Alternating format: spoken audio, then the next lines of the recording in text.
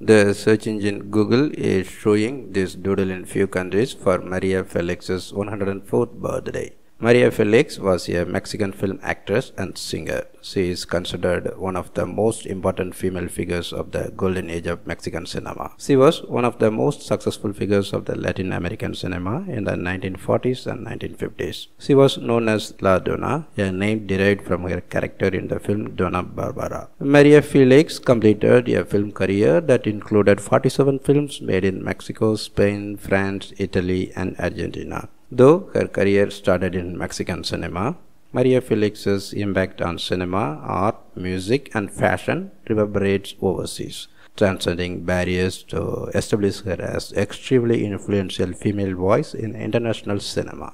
María Félix died in her sleep on 8 April 2002, that is the day she turned 88 years in Mexico City.